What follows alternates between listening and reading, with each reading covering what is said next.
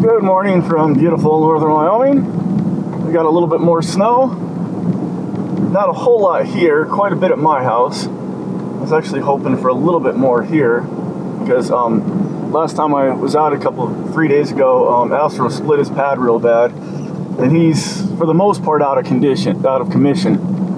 And so I'm just heading out, hoping to find some huns dug in somewhere. And if there was a little bit more snow, they'd be more easy to spot and more likely to be dug in. But we'll look and see what we got. And if all else fails, we'll just toss pigeons.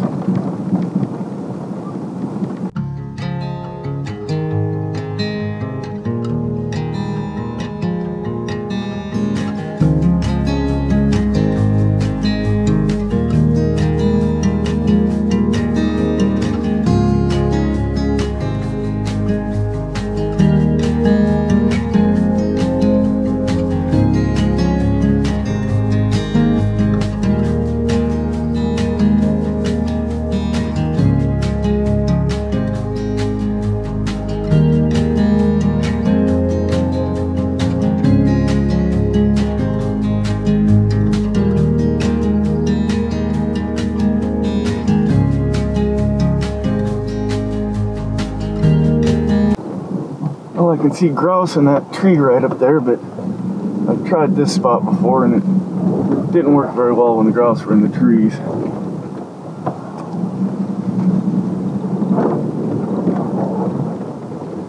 I'm really hoping to find some huns out in the open away from everything.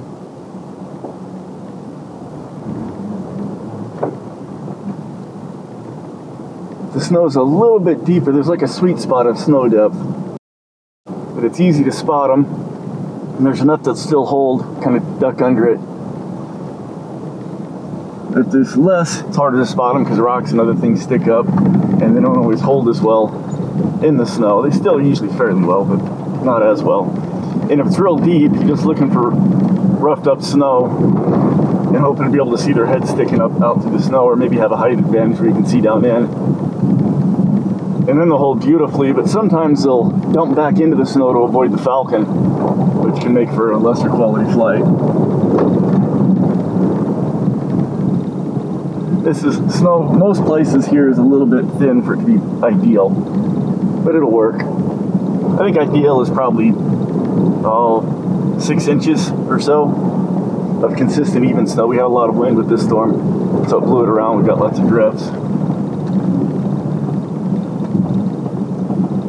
When there's drifts, the huns will of course go to the thin spots, not the deep spots. Why dig through a big deep drift when you can just go to a blowed off spot, as long as the food underneath is good, which is usually grass. That's what they mostly eat in the winter. I think that's what they mostly eat year round.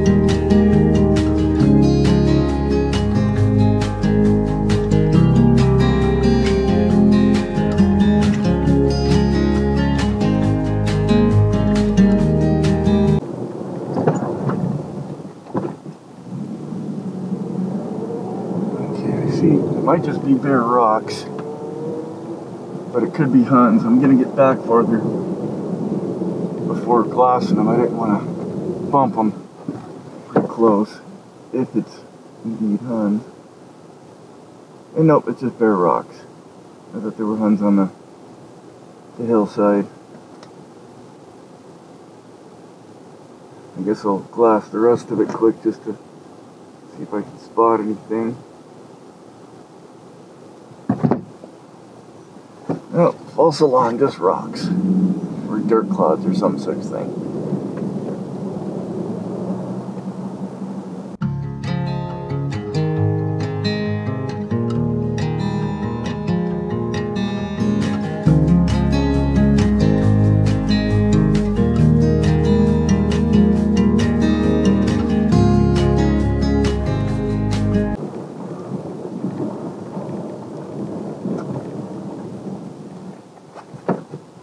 I don't think I'm going to bother going through the gate and checking all this, but I will use the binos to check from here a lot of it.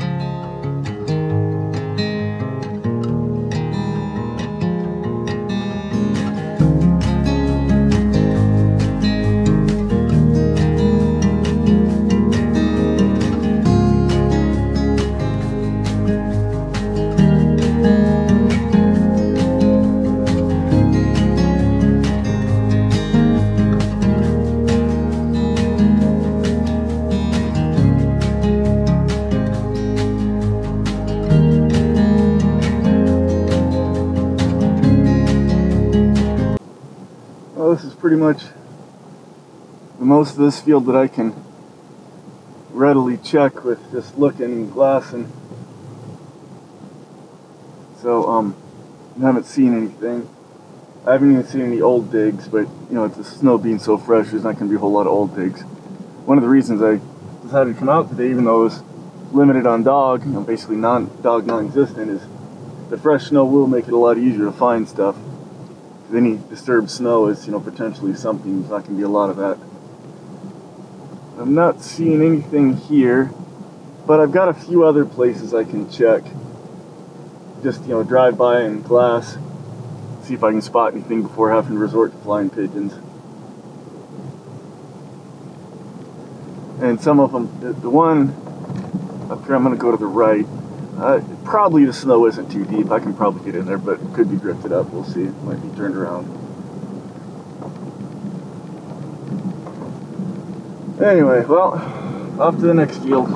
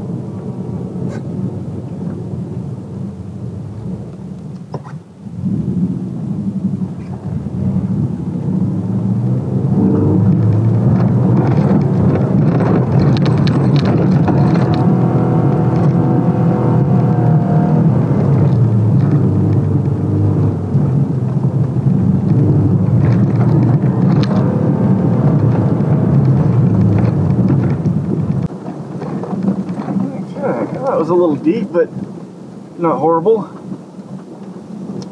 See if we can spot some huns up here. It's going to be a little trickier with the sage up here to spot them.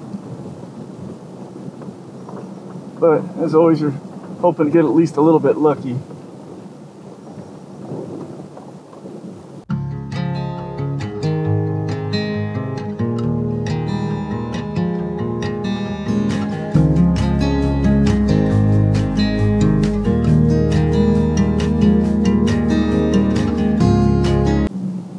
Bald eagle cruising over. Go farther away.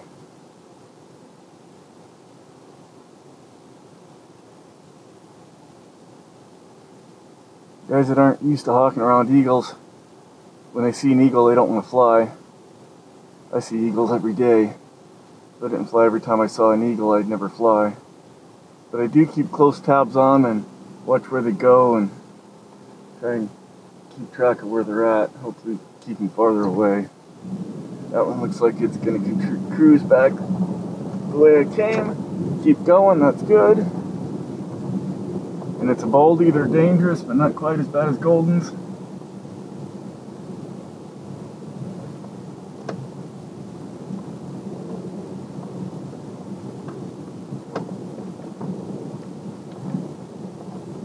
The spot up here has been real regular of having huns. I guess one option would be to fly it on spec. Just take a pigeon. That is a possibility. Looks like there's a raven up on the water tanks up there. 90% certain it's a raven. Make sure. Yeah, it's a raven.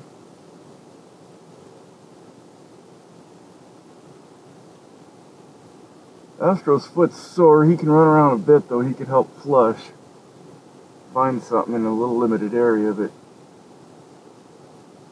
the bad thing is I really don't like tossing pigeons here because it's hard to get out of here quickly in the truck, and you know, if he chases it for miles and I gotta go track him down, it takes me a while to get out of here, which I don't like.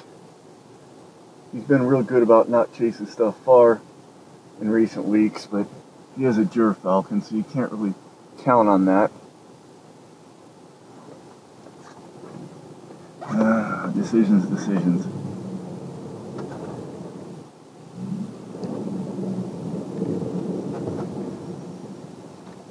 I guess if I'm gonna fly it on spec, I could check the wind direction. I think I'll do that just to get a little more information and make a better decision.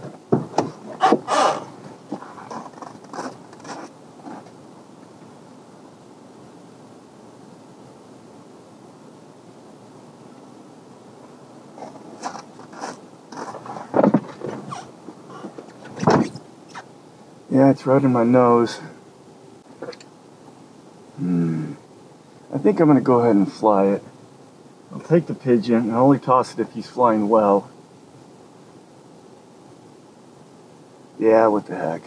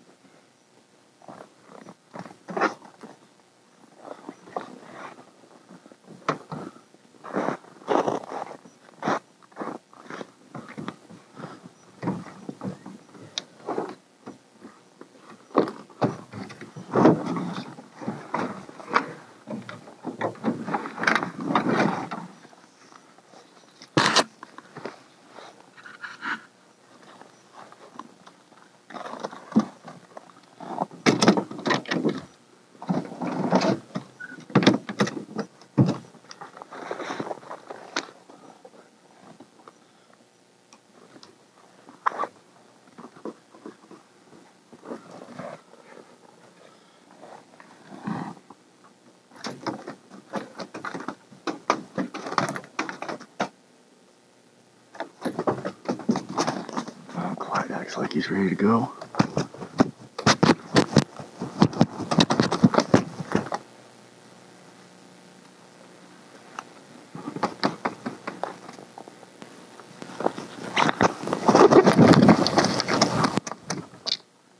Being a little sticky-footed today, more so than usual.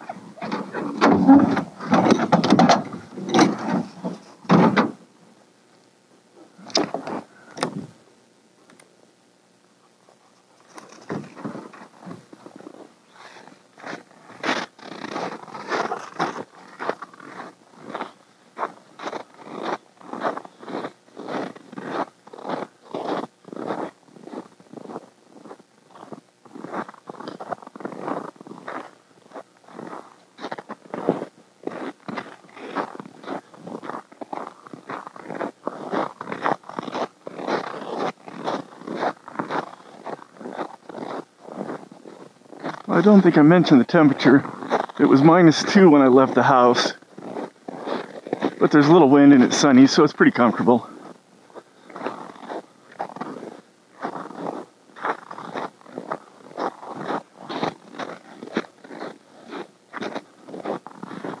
I hope this isn't a mistake. Running Astro, his foot's pretty sore. He'll run, but I don't want to tear it up. That's looking pretty good, actually.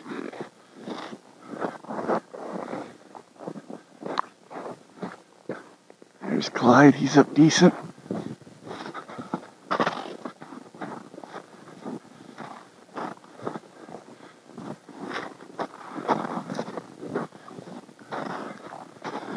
Astro doesn't have a mark yet. Solid, but there's something here, or at least was.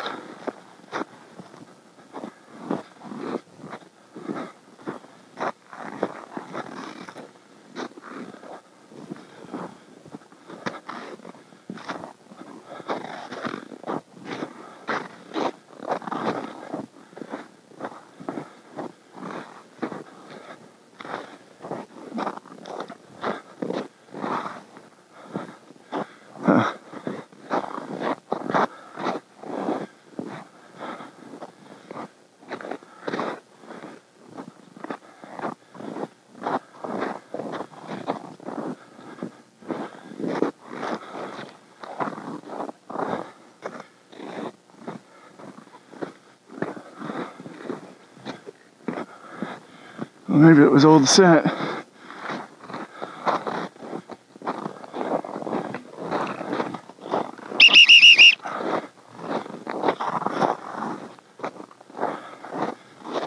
Double check, I don't see Astro. Make sure he's not on point. He's coming back. There he is. Clyde's pitch has come down, but I want to reward him with a toss.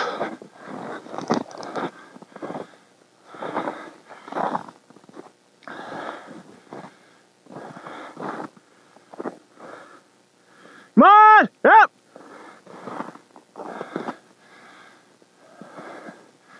Come on! Help! Okay, he's broken off. Good. I was hoping not to have to lure him to get him to break off, come back with some pitch, and maybe we'll find some huns. Astro! Back here where you smelled something in case we've missed it.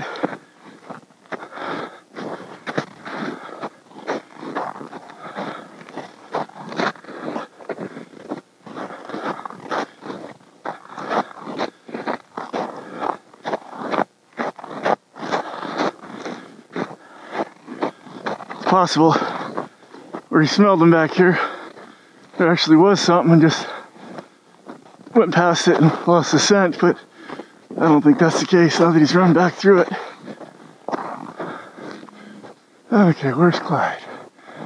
About to land. Let's catch him before he does. Yeah, he just wants to lure.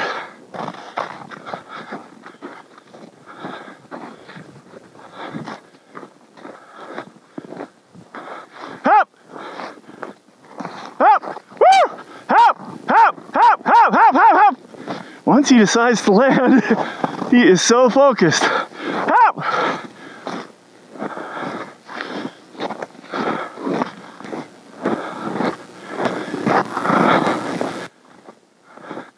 Okay, come on! Hop!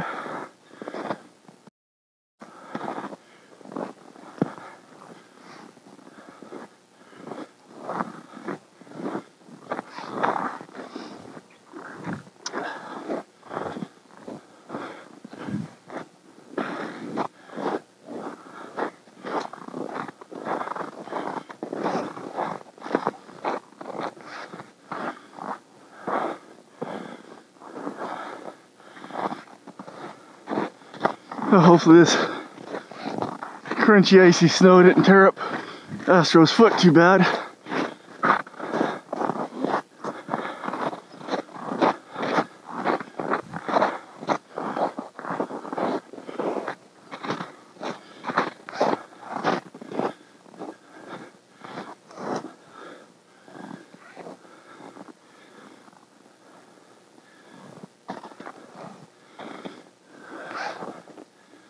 So close to the end of the season, conditioning is kind of pointless at this point. I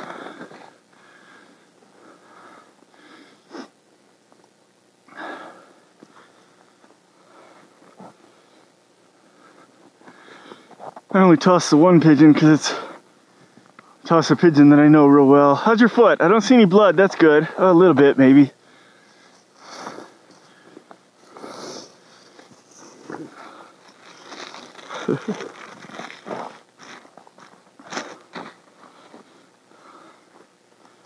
And picked up and go.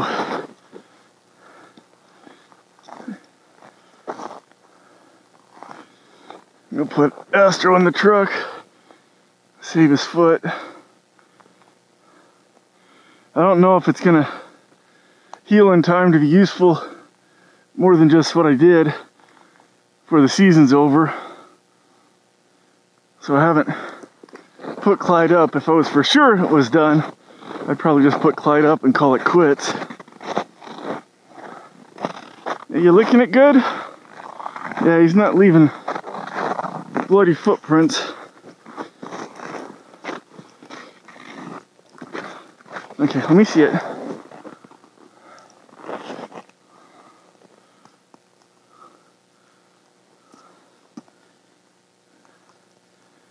It doesn't look any worse than it was, so that's good. You get in there.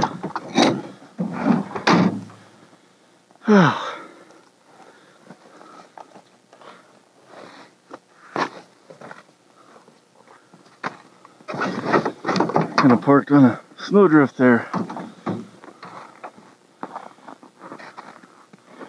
I've been thinking a little more about if I want to start a new bird. My original thoughts are no. I usually do best with fewer, put more effort into them. But I haven't started a new bird, well, since I got Bonnie and Clyde. That was 10 years ago. That's the longest I've ever gone since I took up falconry as a kid without starting a new bird. Actually, by a long shot. I think the longest I'd ever been before was probably 3 or 4 years.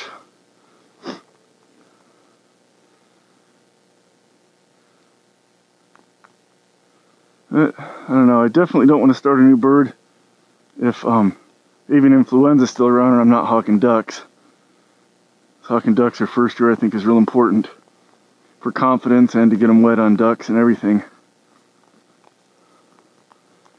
So I think I'll wait and see how that shakes out between now and getting a new bird time before making my final decision. And even though I'd like to fly another cast, that's just too many birds. I think what I'd probably do is Just go pull a prairie falcon. Late taking eyes. I like prairies. I like late taking eyeses. Only flown one passage prairie, and it was okay. I like the eyeses a little better. Late eyeses, not imprint. Definitely don't want an imprint. But sometimes passage birds come with a little baggage. Like, have had a bad encounter with some quarry you're wanting to hunt, or be really seriously wed to something you don't want to hunt. And the one I had could crop up completely, enough that she was stepping off the kill in under 5 minutes, which made her about impossible to fly. Even hawking ducks on a pond, if it takes you usually a lot of times more than 5 minutes to get around the other side of the pond just to get to your bird. And I'm talking full-blown gorge, stepping off the quarry, and obviously completely unresponsive to my lure or anything at that point, in literally 5 minutes. I've heard that's a common problem in passage gyrs, but not so much in passage prairies. But she obviously had been taught by things that robbed her to knock it back quick. Okay, let's see what Clyde did today. Okay, 266 feet, 2.4 total miles. The stoop was only 63 miles an hour. I actually probably did that in level flight as well. He wasn't very high when I tossed the pigeon. He'd lost a lot of his pitch. So, he didn't have a real quick stoop, but that's okay. Oh, this other pigeon I brought can go home.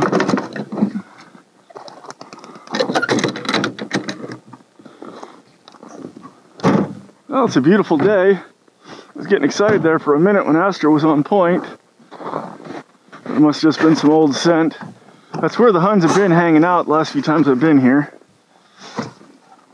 So it would not have been surprising to find him. It would have been a sweet flush flight. He had decent pitch when I got to that spot. So, but as always, you have to get a little bit lucky for things to work out. Make all the right decisions, have a good dog, good amounts of quarry and all that, and you still got to have a little bit of luck on top of it, not near as much. If you don't do all that stuff, you can be as lucky as you want and you still won't have any success. Still nice to get out, get a few more flights in. Even if Astro can't work, I'll just do the same thing I did this morning, see if I can find some birds, and if not, just toss pigeons. Finish up the season. I'm not ready to quit. I want to keep hawking. Otherwise, I would have just put them up. But, and as Murphy's Law usually goes, I'll probably see something on the way out. Unless I had two birds. If I had two birds, you don't see anything on the way out. If you have a bird left to fly, it's just a funny Murphy's Law, right? Anyway, as always, thanks for watching.